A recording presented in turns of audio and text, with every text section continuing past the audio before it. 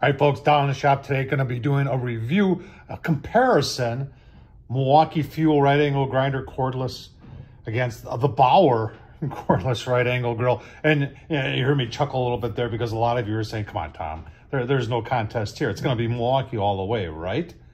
Well, I'll tell you what, let's dive into it. I do want to take a look at the price. I do want to take a look at all the features. And I do want to talk about, which one of these would be best suited for you. Well, let's get started. All right, so starting with price, and price is all over the place for these things, but Home Depot seemed to have it the best priced, and this is the paddle switch one. So there are different types of it, but this one's the paddle. It is obviously brushless, 4.5 to 5 inch grinder, variable speed paddle switch, and it tool only is $250. And we should talk batteries, we will talk batteries, but let's take a look at what the bare tool is from Bauer. All right, so here's the Bauer tool only, and this is also brushless, although the one I have here is not brushless. So 40 bucks is without the batteries. Right, so here's batteries. You're gonna look at 5 amp hour batteries. You can buy one of them for 68 bucks, or you can get two of them for 80 bucks. Kind of a no-brainer there, which deal I would go for. I think you would do the same. Or if you don't have one of the chargers yet, you have 99 bucks. You can get the charger and the battery. Let's take a look at the Milwaukee. All right, so this battery at Home Depot, using Home Depot again, they seem to have the best. I know a lot of people are gonna say, no, I got it for a better price somewhere else.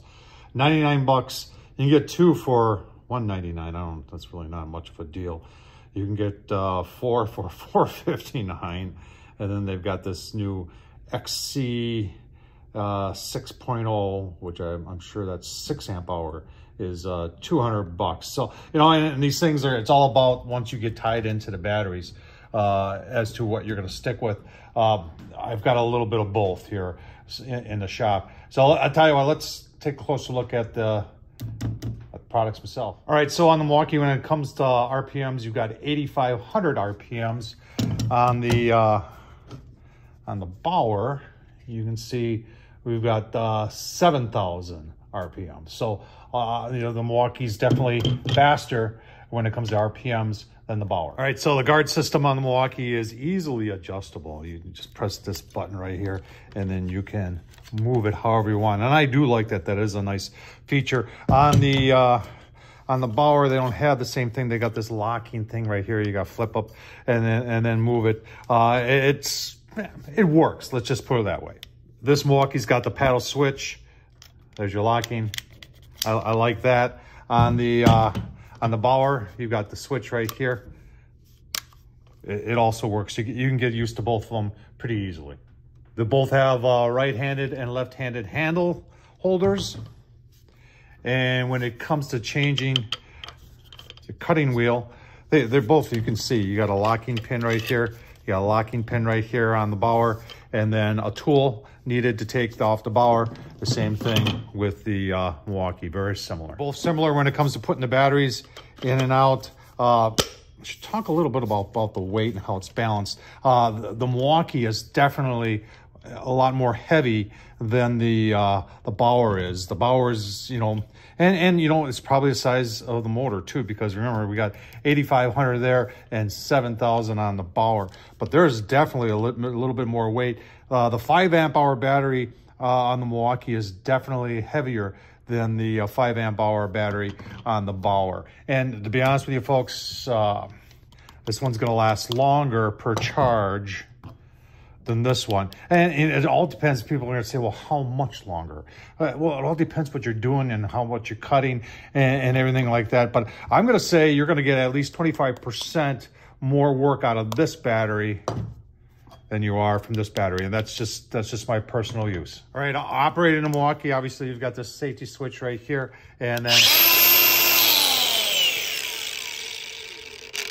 it's got a brake. I like that. Bauer, it's got the switch right here.